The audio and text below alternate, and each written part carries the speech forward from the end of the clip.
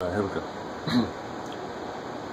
It was just another story printed on the second page underneath the Tigers football score.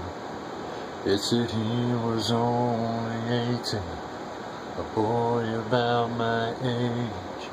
We found him face down on his bedroom floor.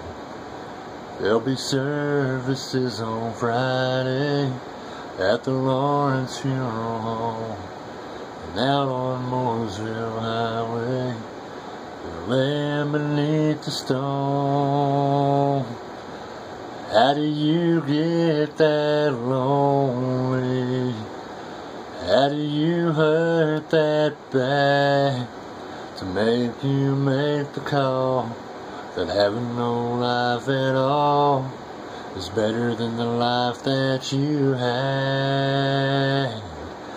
How do you feel so empty? You wanna let it all go. How do you get that lonely and nobody knows? Did his girlfriend break up with him? Did he buy or steal that gun? Did he lose a fight for drugs or alcohol? Did his mom and daddy forget to say, I love you, son? Did no one see the writing on the wall? I'm not blaming anybody. I know we do the best we can. I know hindsight's 20/20, but I still don't understand. How do you get that lonely? How do you hurt that bad to make you make the call that having no life at all is better than the life that you had?